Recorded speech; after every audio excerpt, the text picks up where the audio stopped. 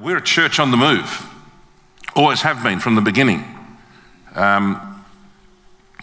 If you are settling down to a complacent mode or comfortable, get ready for a thermonuclear blast. It's under your seat, and it's time for us to move forward in faith, trusting Jesus for where he wants to lead us individually and corporately as a church.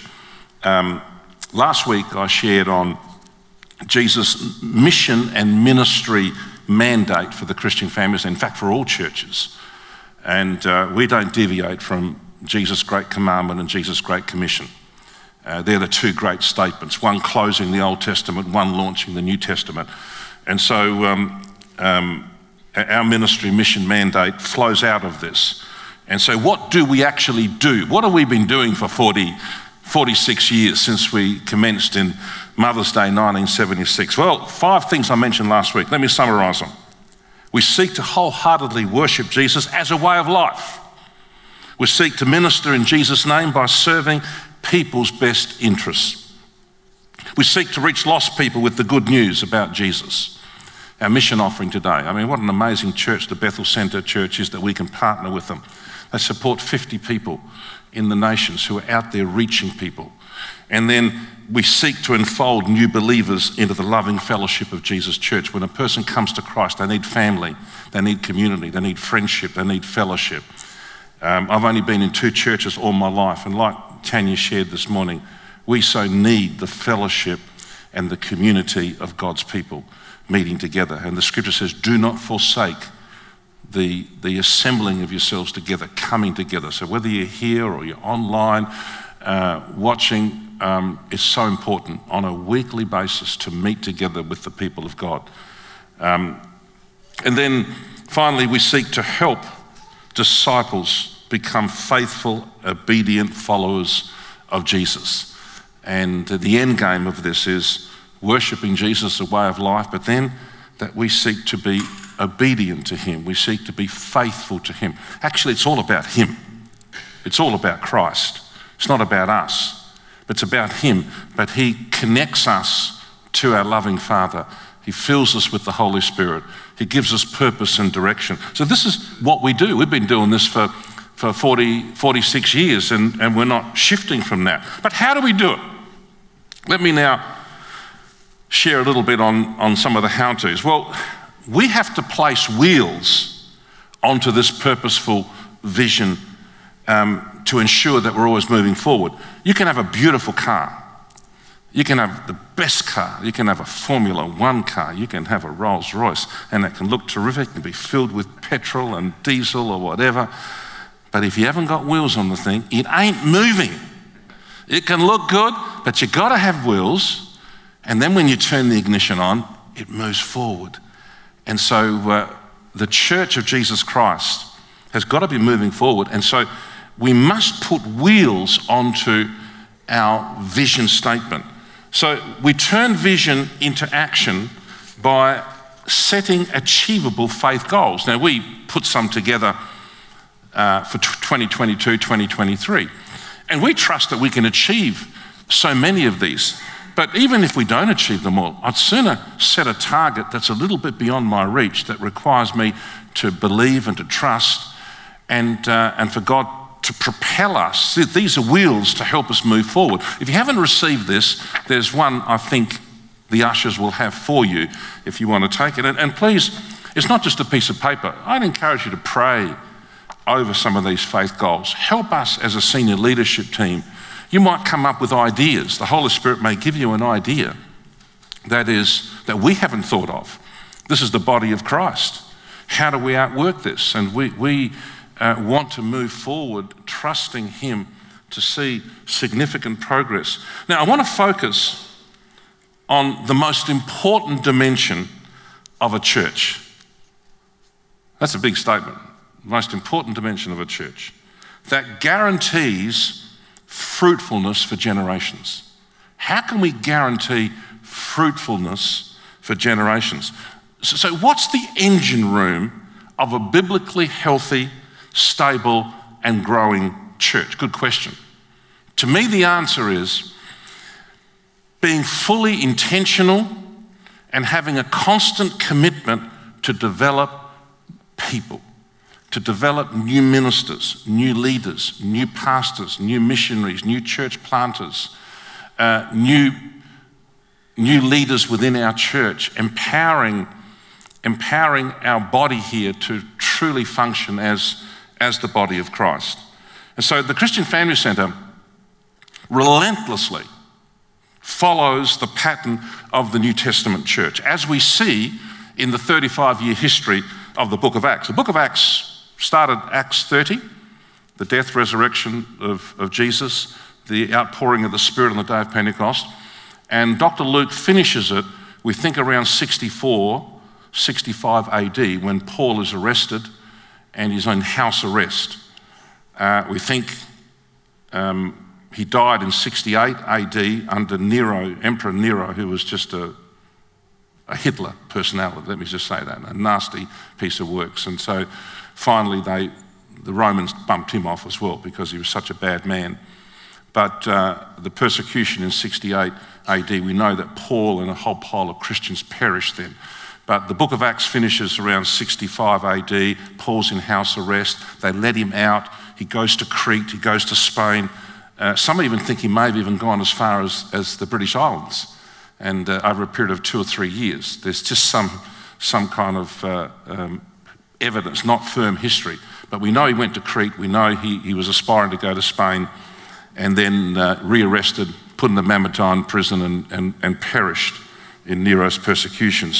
But the book of Acts is 35 years. Christian Family Centre has been going 46 years. And so the book of Acts is a pattern book to help us understand. And God has given it to us for all churches like ours and all denominations to say, don't deviate from the pattern. Stick with it. Don't move away from it. It's your true north. It's your guiding compass. If you stray from it and think, I'm going to come up with my own commission and I'm going to come up with my own commandment, you're on your own. If it's not centered around Jesus, why would the Holy Spirit support us? Why do churches come and then disappear? Because the Holy Spirit won't support a group of people that it's all about them and not about Jesus, or it's about kind of deviating from the main purpose of what Jesus has given for the church. And so I want to just show you something in Scripture that a lot of people actually don't see. And you may have seen it because I've probably shared on it over the years, but most people don't see what I'm going to share with you as they focus on the supernatural, miraculous results of the book of Acts. I mean, it's the exciting part. Holy Spirit moving, people getting saved, bodies getting healed, demons being cast out, okay, supernatural guidance, people falling out of buildings and dying and being raised up again. You know, that's pretty exciting stuff. And so cripples walking, you know, and exciting stuff that takes place. And so we tend to focus on that. The manifestations of the Holy Spirit as people go out preaching Jesus and how they respond, and we love that. And I love it too. But I see so clearly some passages, and they've impacted me deeply. And in fact, it's driven me over the years to emulate the example of the first church. And I see this fitting in with what is the engine room of a biblically healthy, stable, growing church. It's an intentional and constant commitment to develop new ministers and leaders. And we see this with the apostles. Initially, in Acts chapter 1, there are 12. These are Jesus people. Okay? Then things start to happen. There's a move of God that takes place. 3,000 people get saved on the day of Pentecost. And then when the miracle of the man who was born lame at the gate beautiful, another 2,000 people get saved. So 5,000, it just says men. 5,000 men now were part of the church.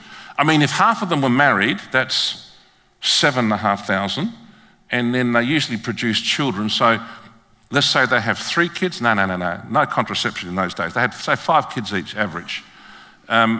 That's 2,500 married, and 5 twos, 10, 12,000. 12,000 onto, hey, that's probably around 20,000 people. That's a lot of people that all of a sudden this church, like, there's no building that can take them. So they meet in the temple courts. If you know the Old Testament temple, they had a huge open area where people could come in. and thousands of people could gather there. They met there for public worship and prayer and preaching, and then they realised this ain't church unless we're connected. They formed life groups or connect groups or small groups or house fellowship. They met in people's homes. And so that 20,000, they met. And so a church must grow larger and smaller at the same time. And it's very important because church is not just a big crowd. It's actually connecting people together to do life together, pray together, read the Bible together, share together, pray together, cry together, hold each other up in times of suffering. And that can only be done in groups of, I'd say between 8, 10, 12 people in small groups. And part of our goal is to double the number of our small groups. We need that. And so this church is going great guns, but then there's a problem. Out of these thousands of people that get saved, at least half of them were Greeks. And the ones that were married, their wives caused a lot of trouble. That shouldn't surprise Greek people. Greek women are tough. And you don't want to mess with them. Any Greek women here? Not going to own up. Anyway, so what happened was that there's thousands of people and they can't go back to where they came from because they came from all over the world to worship. These are Jews who are Greek-speaking Jews. We call them Hellenistic Jews. Okay, so they would come, a bit like Muslims go to Mecca once a year, or they try to go once a lifetime. So in the Jewish faith, they would come to Jerusalem for the Passover feast, where Jesus died, and the day of Pentecost, the Feast of Weeks, celebration. So they get saved, and then they're thinking, how do we go back? We're Jews, we belong to these synagogues, there's going to be a lot of trouble. They got baptized in water, which is separation from the old. So they're figuring out how they're going to go back, whether it's to Parthia, Armenia, Persia, Greece, Italy, Spain. They're everywhere. And so the leaders, the 12 apostles, they've got to try and help these people. So there's a feeding program. Okay, feeding, clothing, housing. And the Greek women noticed something, that the women that were born in Judea were being favoured against the women and the men that were born outside of Judea. And they kicked up a stink. That's my interpretation. They kicked up trouble. And it says, and even you could see Peter and James John going, oh, we don't need this. We need this like a hole in the head. And he said, we can't be bothered with all this stuff. These are really loving spiritual people. We can't be bothered with all this stuff. I'm just too busy praying. I'm too busy reading the Old Testament manuscripts. I'm coming up with messages. People are getting saved and I'm chasing, I'm going around in circles. I haven't got time for all this stuff. Do you know what they did? They said, you Greek speakers, find out who are your natural leaders. Who are the people you have confidence in? Select them and bring them to us. You know what they did? They found 7, a team of 7. And these are all Greek men, Greek-speaking men. And they bring them to the apostles. Let's read this, interesting. So the team of 12 becomes now a team of 19. 7 of them, and these guys are really talented. They're filled with the Spirit, they're full of wisdom, full of faith. They've got to lead and administer the practical affairs of a church of around 20,000 people. You've got to be a high-capacity person to do that. Like, it's not just... These people were selected because they were the cream of the crop. And God had called them, and the people recognised it. And then it says here, let's just read the scripture. If I can find it. If I can find it.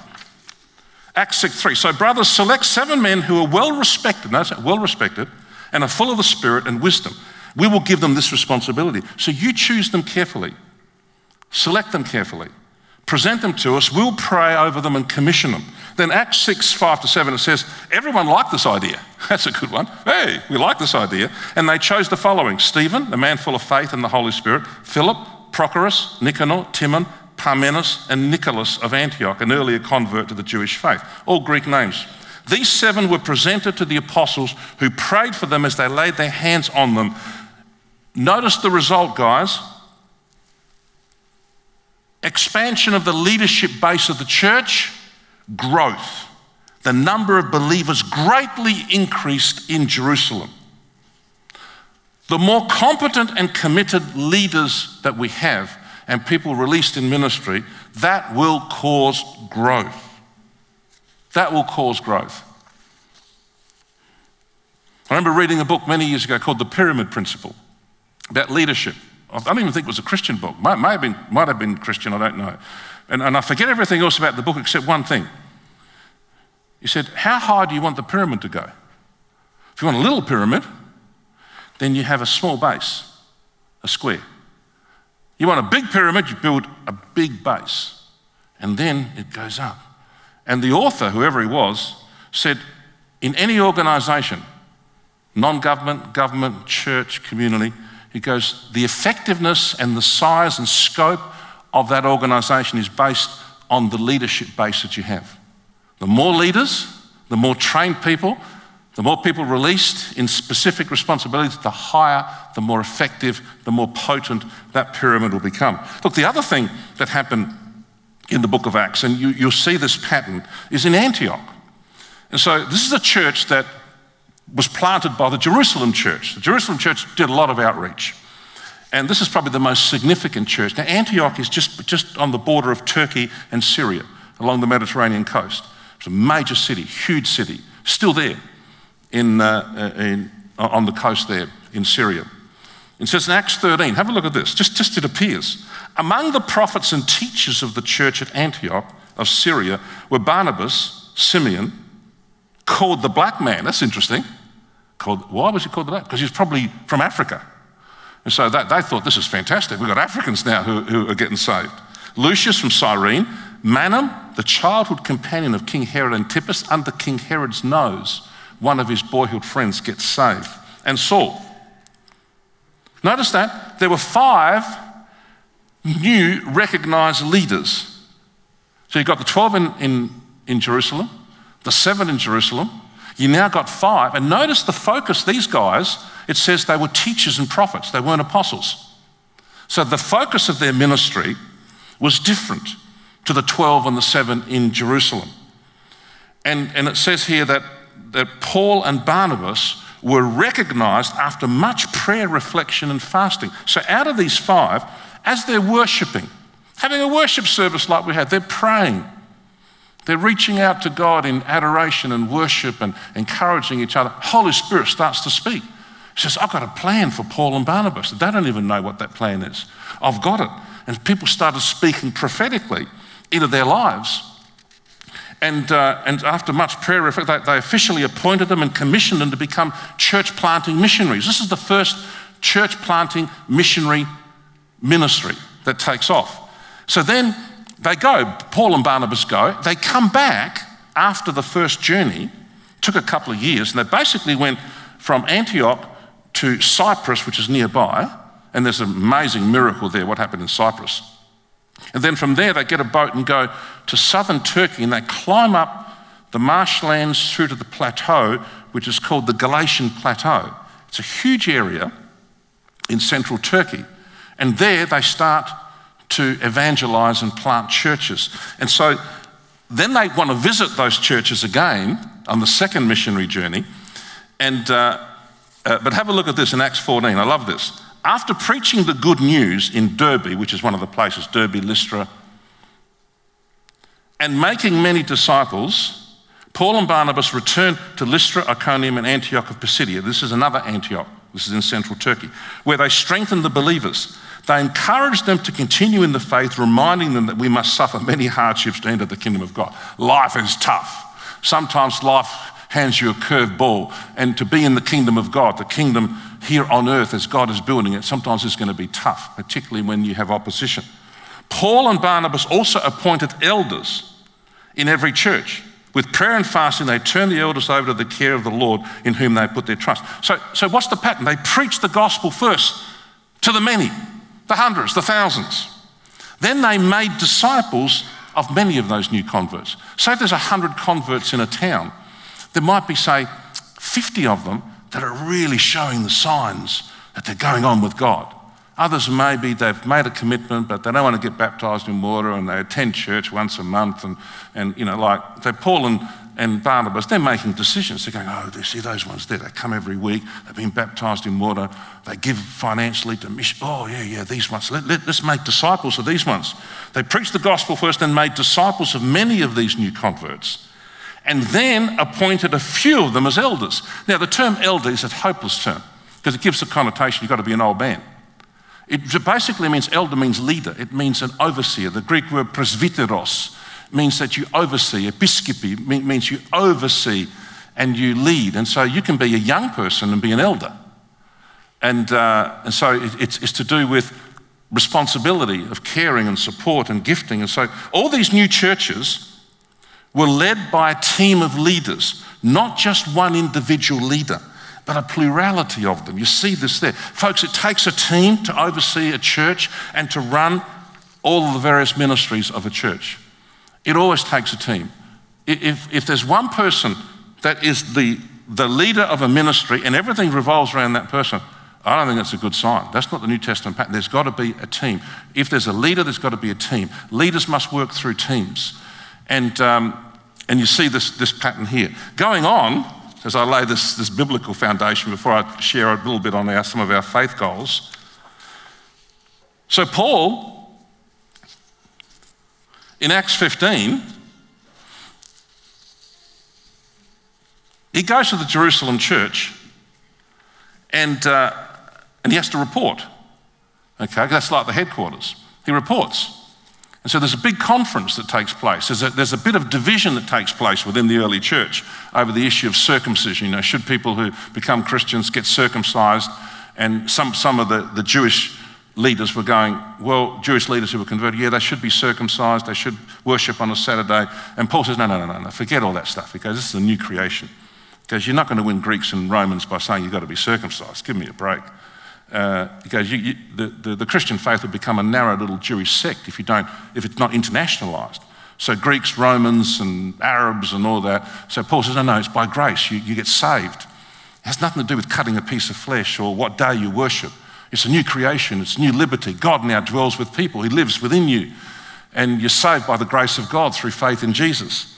And so there's a huge conference. And over time, that you see here that the Jerusalem church appointed a group of elders as well. So Paul is appointing these leaders, and these elders work closely with the 12 apostles. It says, then the apostles and the elders together with the whole church in Jerusalem chose delegates, and they sent them to Antioch of Syria with Paul and Barnabas to report on this decision regarding the entrance to the faith. It doesn't require circumcision or food laws or worship on a particular day. The men chosen were two of the church leaders, Judas, called Barsabbas, and Silas. So here we see the Jerusalem church, they develop a new team called elders, an eldership team. Not the 7, we don't know how many there are, but it's apostles and elders, and then they want to select a couple of delegates. They find these 2 young guys, Barsabbas and Silas, who are obviously leaders in the church. They do the recognising, they commission them to go to Antioch and report. So you see this whole leadership development, it's like a cauldron. It's like a hothouse.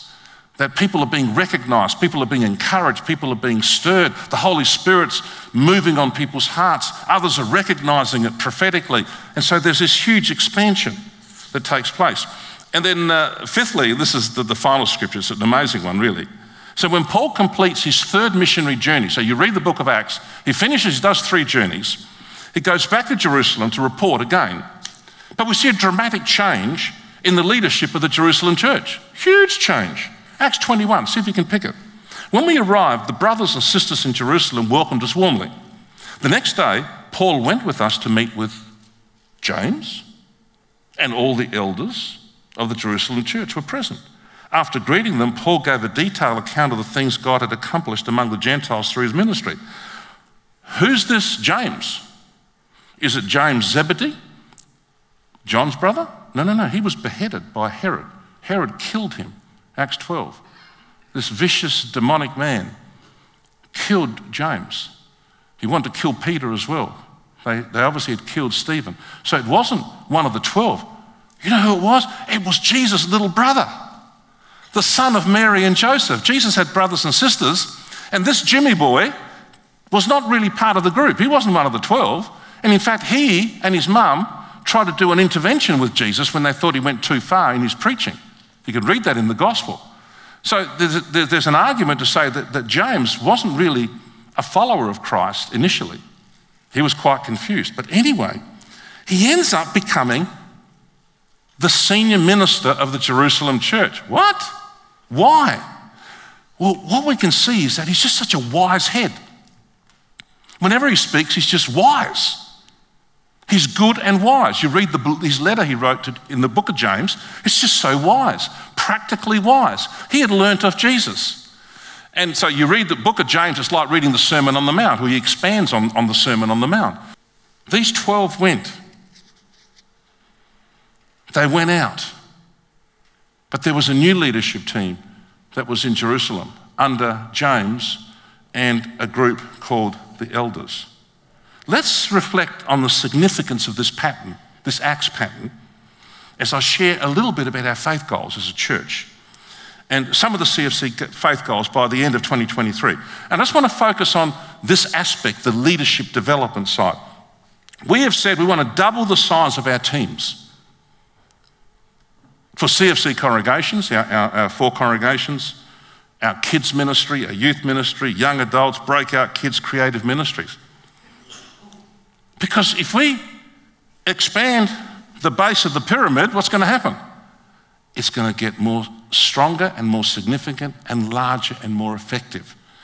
And so here's a couple of questions that people raise with me from time to time about the church and how we're doing it. One of the questions that comes up quite a bit is actually, why do we plant CFC daughter churches? Shouldn't we keep our pastors here? And, we love them. And shouldn't we just keep them here and just sort of make sure that the Seaton church has all these talented, gifted people staying here in one location? Good question. Why do we plant daughter CFC churches? Well, we haven't got a choice. The scripture says we are to go and we are to evangelise and we're to win people to Christ and then to organise those people and fold them into communities and then find leaders to oversee them, lead pastors and leadership teams. And so that's just a little bit. Let me just conclude by saying, hey, look, we are serious about engaging 50 young guns in leadership development by the end of 2023. If you're a young gun, now you might say, how old's a young gun? Well, I don't know, but we want to actually develop a whole bunch of young leaders. And how do we do that? We want to expand our training. So we've got some interns now. We'd love to see 6 interns next year. Some of you may be interns. It's not just young people, it can be older people, male, female. Our Bible formation course, we want to see 30 doing it. Our leadership development course, 20 doing it. Our apologetics and culture course, 30. Life group leaders, we need to probably have 40 people trained. And for a church our size, across our congregations, we need to develop a stack of small life groups. We'd love to see 4 people go and serve in Darwin for a period of time. Might go for 6 months, go for 12 months and serve there. And Kathy says she'll go back, even without me. We're talking to Alan Steele yesterday on the phone. I'm sitting in bed and last night, whenever it was, and he's talking to me, not to her. And she's starting to interfere. And I'm saying, he's talking to me. He's not, he wants to ring you, he'll ring you. Let him talk to... And she says, Alan goes, well, I've got to be back in December, January. I need to find somebody. Kathy goes, I'll go. I'll go. What is that? She's possessed by the Holy Spirit to go and serve. And I think, hey, some of you are like that you could go for 3 weeks, you could go for 3 months. You've got the liberty to go to places like Darwin or Alice Springs and serve our Indigenous communities that are in such need. And so we want to expand our training. We want to plant a CFC church. We want to send a full-time missionary overseas. It's time to send another missionary, to see them go. We've had missionaries going, and now we're just keen to say, okay, let's trust the Lord that He's going to raise somebody up to become a missionary. Let's stand together. I'd like to lead you in a prayer. And musos, you guys come up and...